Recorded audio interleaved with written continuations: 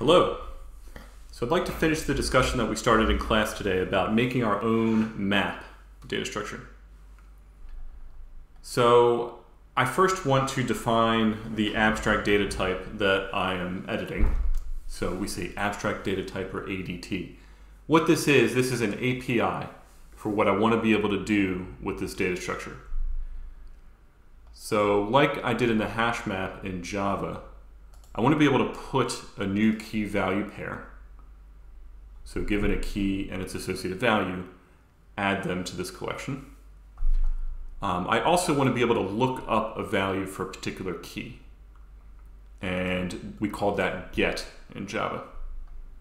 So I want to put method, I want to get method. I also want to remove method. So if I specify a key, I want you to remove the key, both the key and the value associated to that key. And then I want a contains key method, so to see if the key is even in the data structure at all. So I'm going to implement these three methods, and I'll have you do this one in an exercise. But just notice that right now I've left it completely open. So I have a template here. I'm saying the key can be of any type and the value can be of any type, and you'll specify them when you declare an instance of this thing. But I haven't said anything about how this is actually going to work. I've just agreed on an API for somebody who's going to come use this. So that's called an abstract data type.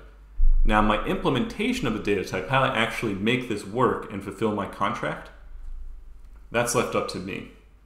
So I'm going to start off implementing this using something like a linked list. And then tomorrow we'll explore how to do this much more efficiently. But a linked list will get us started. Okay, so here's an example of some kind of map that you might want to use. So where the key is a string and the value is an int.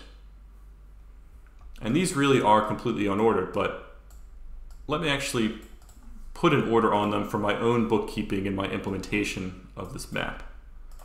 So I'll turn them into a linked list, a singly linked list that has a head and all that. Okay. So that's up to me. You know, I can fulfill this contract any way I want. I could even use an array, but I'm going to use a linked list for now. And the order only matters to me. That's something that's internal to this implementation. The person who uses this doesn't care that Chris is at the beginning. They just want to know, is Chris there at all? But it'll be helpful for us, and we'll have to walk through and see, is Chris actually there, etc. Okay. So since I've decided I'm going to implement this using a linked list, I call it a linked map. And I've set up a node class. And the node class is a lot like the node class in your linked list before. It just it groups together both a key and a value within the node. So it doesn't just have the value now, it also has the key. But we still have this next pointer. Okay, so the constructor takes both the key and a value, sets them, initially sets that arrow to point to nothing. And then I have getters and setters for all three of these member variables here. Okay, so that's what a node's going to look like. Just exactly the same as the nodes for your linked list from before, but there are two pieces of information now. Okay, so what I'll do is I'll set up a head. So I'll say node, and I'm going to use the same types for my node as are in the template here. So I'll say node, which has a key of type K, value of type V, and that's going to be a pointer to the head. Okay, so the head starts off null. And that's all we need to do in the constructor for now. Okay, so now put is going to be pretty simple. This is just going to be, in our implementation, we can think of it like an add first. So the order doesn't matter, so it's easiest for us to add something at the beginning, so we might as well just do it there.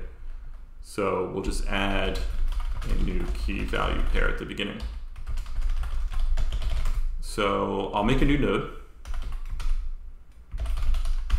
with these types, and I'll pass along the key and the value to the constructor. I'll say if the head is null, then to know that this list is empty, you might as well make the head the new node. Otherwise, something's already there. Let me remember what the head was. So-called old head. And I'll say, okay, so the head, I'll say the new node set next current head.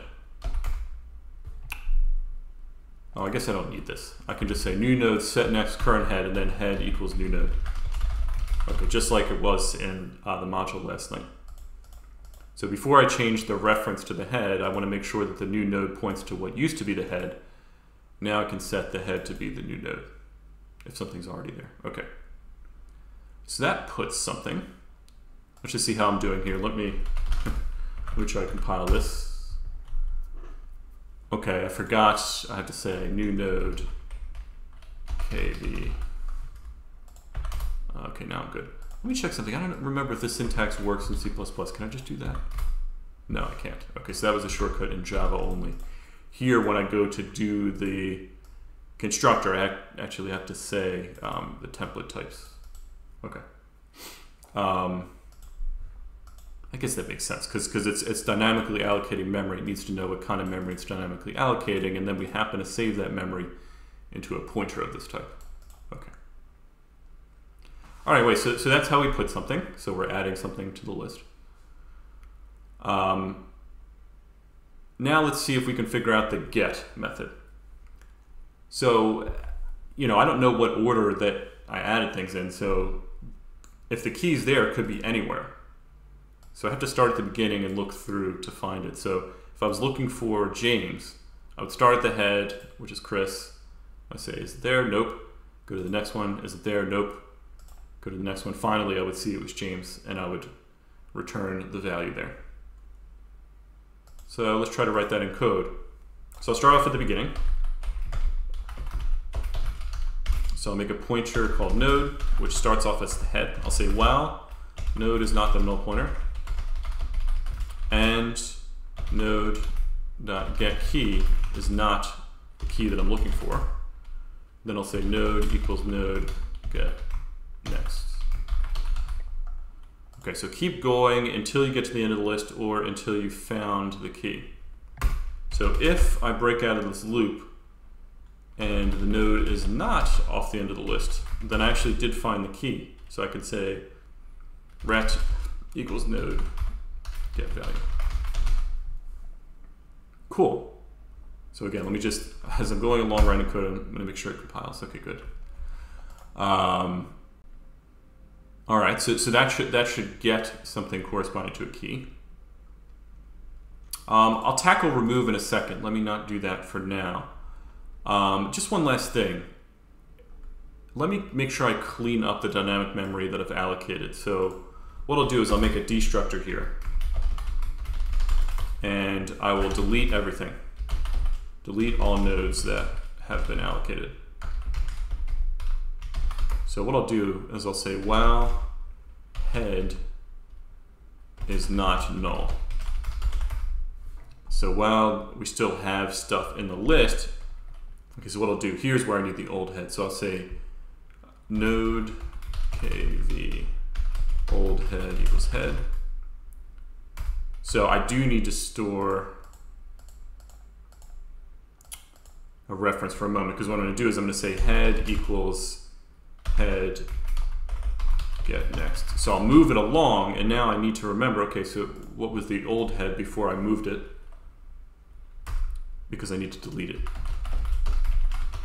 So that's like saying, okay, I want to delete this thing at the beginning, so I'm going to move the head to be head.next. So that's going to do this. And then I need to, so that's like that. In Java, it would automatically delete this because there's no longer a reference to it, but we have to delete it ourselves. Okay. So that's what we're doing here. And we keep doing that until we find that we've reached the end. And we know we've cleaned everything up. Okay, let's check this compiles. Whoops, I called it linked list by accident. I meant to call it linked map. Okay. There we go. So let's just test this out real quick. what I'll do to make this simple, I'm not going to use character arrays, I'm actually going to use string. So I'll import or include the string library, which means I have to use the standard namespace. So what I'll do is I'll make a linked map whose key is a string and whose value is an int. And I will try to do the same thing that I did here. So I won't necessarily add them in this order, but okay, so I'll put in James, Celia, and Chris. So I'll say l.put James 24, l.put Chris 31, l.put Celia 30. So again, let's just make sure this compiles. Let's make sure it runs. Okay, good. So in class, I was doing something like this. I got an infinite loop because I wasn't actually deleting things in the destructor. So it just had this infinite while loop. Okay, so it seems like we're good. Let's just check to see, since I'm using strings, I'll use cout as well. So I have to include iostream. Let's just check to make sure that, so I'll say cout l.get Chris.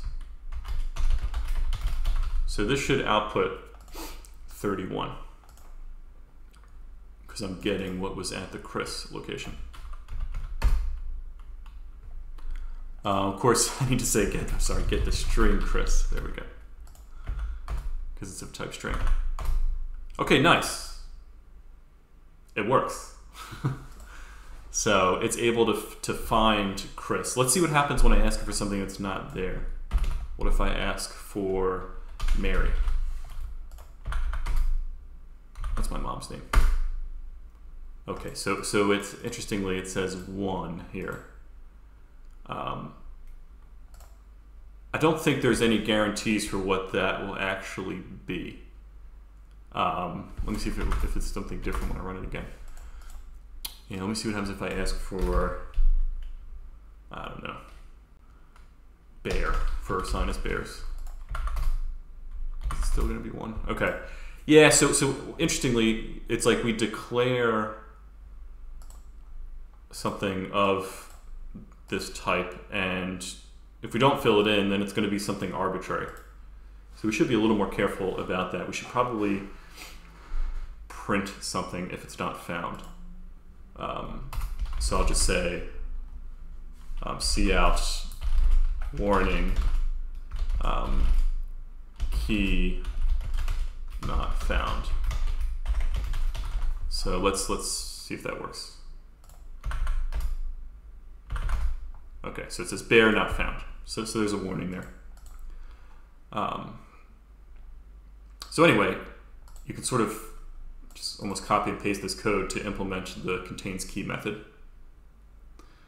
But let's just make this so you'll have to do that. You have to implement the contains key. But let's make this a fully functioning thing for now. And even without the contains key, it's almost fully functioning. Let's implement the remove method. So this method is a little bit tricky in a singly linked list. What we have to do is keep track of the node that came before. So I'll call this last node. And I won't get into the details of this since you've already done this. I'll just finish the code, you can study it. But we did this in class a few weeks ago when we were going over the regular linked list.